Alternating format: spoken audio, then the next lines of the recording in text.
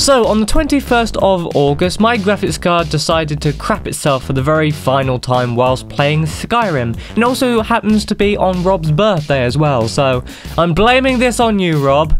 You dick. With Rob being the one who actually paid attention during IT class, I decided to spend the next few days constantly harassing him in order for me to learn how to install a new graphics card, and also to try and find one that would be compatible with my Dell XPS 8700. After a few days, I finally decided on the Nvidia GeForce GTX 1060 by Gigabyte. Link in the description if you want to get one yourself. So, the graphics card arrived on Sunday, August 27th, and I was expecting the package to come in the morning, so I got up really early, and I'm not a morning person, so I was in a really bad mood at the time, and what happened? The graphics card came at 5 in the afternoon.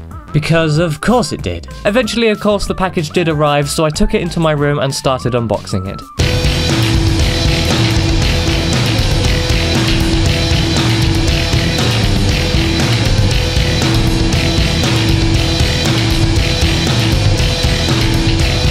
Why do they make this so difficult? I'm not good at unboxing things. So eventually I did get it out of the packaging and marvelled at the beauty of the black box it came in with the beautiful designs on the front.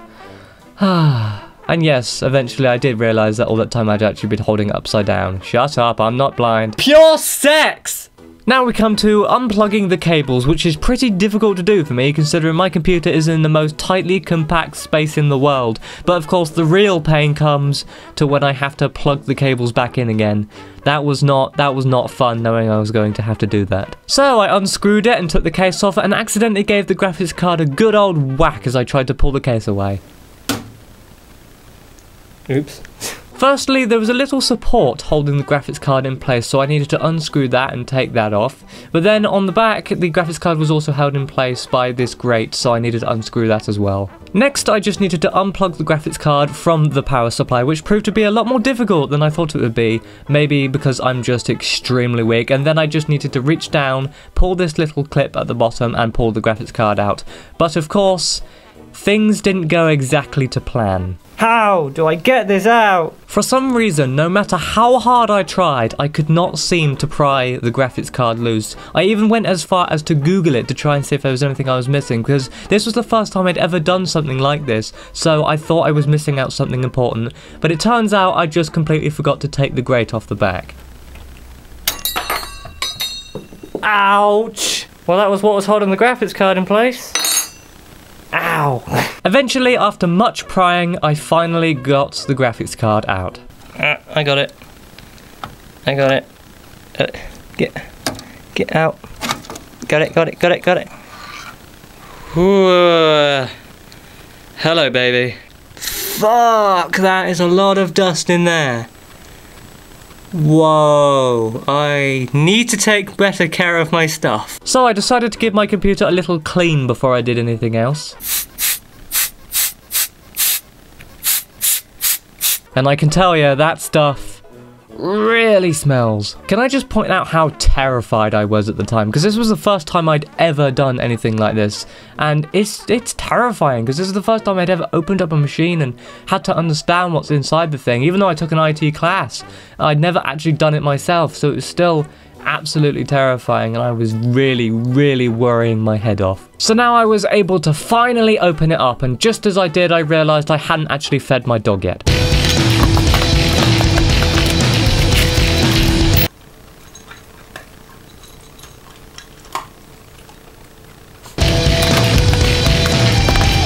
Oh, so shiny. So very shiny.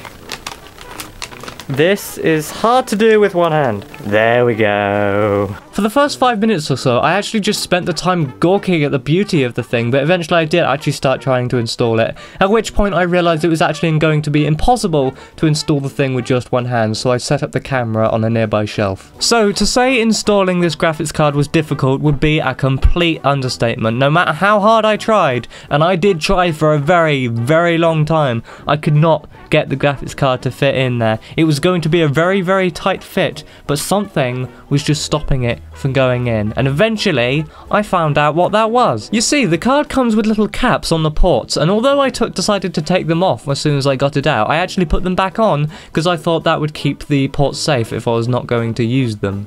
And it turns out the graphics card doesn't actually fit in with the caps on. Oh, I had the caps on still, and it doesn't fit with the caps on. It was just slightly too... Okay, it fits now. So even with the caps off, it was still a very, very tight fit to get the graphics card to fit into the base. Oh, come on. Fit. Please. Please.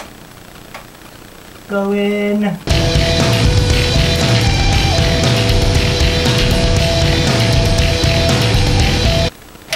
Oh! Wait. Wait if I just... Oh, I think it's in. I think it's in! Okay. Waiting for that little click. It might be in, but I'm not sure about this side, on this side. I don't know. Okay. I'm pretty sure it's in. I hope. So although I wasn't completely sure whether it is in or not, I decided to test my luck and reassemble it, starting with the back plate, which my hair is very fantastically hiding. Thank you, James. When I originally bought the graphics card, I actually expected it to have an 8-pin PSU connector, so when I got it out of the box and I realised there wasn't a 6-pin to 8-pin converter, I was kind of terrified because my power supply unit only uses 6-pin, but then I looked closer and actually found it actually is 6-pin, so disaster averted. So I put the case back on, which is pretty difficult to do with just one hand, and screwed it back in, and then I attempted to carry the computer back into my room, but just as I was putting it down, the thing landed on my toe. And although I didn't get the video of this, I did get the sweet, sweet audio of me exclaiming that my toe was in a lot of pain. Oh!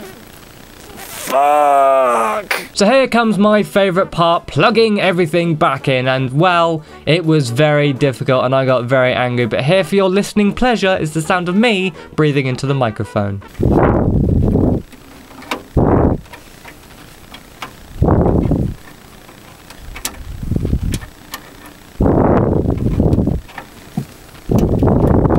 So I was extremely certain that it wasn't going to work first time, especially since how difficult it was to put the graphics card in, and I was very sure that I didn't actually get it in properly, so now all that was left to do was hope and pray that it was going to work.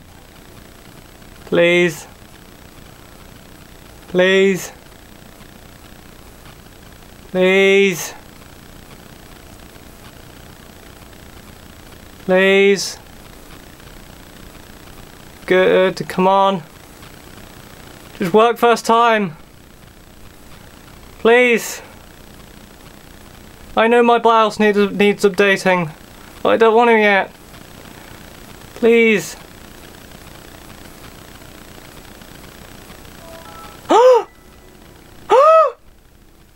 Yeah! Your fucking keyboard ain't working, man. So as soon as I remembered to actually plug the keyboard in, I went and installed all of the graphics card drivers. After that, I then called up Rob to let him know how everything was going, and went into GTA to test to see how good the graphics card really was. My video memory! It was maxed out on my card before. It's not even slightly maxed out on this.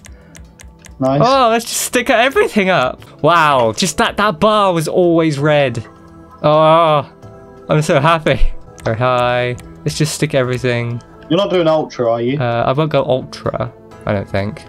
No. Reflection, it's fine. Oh, the most annoying thing is the fact that I've been away from my computer. Like, I couldn't edit anything or do anything productive at all. I couldn't work on anything. Like, usually, like, if I'm not making videos or something like that, I'll probably just work on like a thumbnail or a design or something. But I just couldn't, so I was just stuck here doing nothing.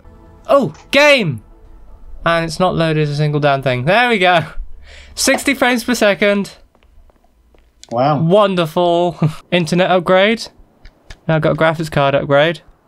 Now all I need is a new brain. So it has been a week since I installed the graphics card, and since then I have not uploaded a single video. The reason for that being Skyrim. I've recently been playing a lot of Skyrim, so the idea of playing Skyrim in anything other than 10 frames per second has been amazing to me. So I've been binge playing Skyrim ever since. And let's just think how amazing it is that I just made my grand return to YouTube, and what did I do? Spend a week without making a single video whatsoever. So let's talk about how amazed I was that the computer turned on and worked first time with no issues whatsoever. After scouring the internet for a very long time, I came to the conclusion that I would have to update my BIOS for the graphics card to be compatible. The only issue was the BIOS would not be able to be updated in safe mode, and of course I could not take my computer out of safe mode because the graphics card didn't work. I was 100% certain that the computer would not work without that BIOS update, so the fact that it did work, I was very amazed. And one thing I have done, which I should have done a long time ago, is set up a second monitor and redesign my workspace to look so much more professional. So from now on, when I am live streaming or editing a video, I can easily just glance over at my second monitor to get any more information I might need. Now, I think of all the improvements that this graphics card has over the original, my favorite is the fact that it makes no sound whatsoever. The original used to be so loud, I used to have to noise reduce all of my videos all the time, but I will not need to do that anymore due to the fact that the fan on this new one is completely silent. And I think it's pretty obvious why the original was so loud. It's the fact that all that dust was stuck in the fan. I'm pretty sure that had a really negative impact on it. Anyway, I'm going to go now. Keep up to date with all of the videos that are going to be coming out soon. Sonic Mania for one, that's going to be an amazing series. I've been TCK, this has been my dead graphics card, and I will see you in the next video. Bye bye!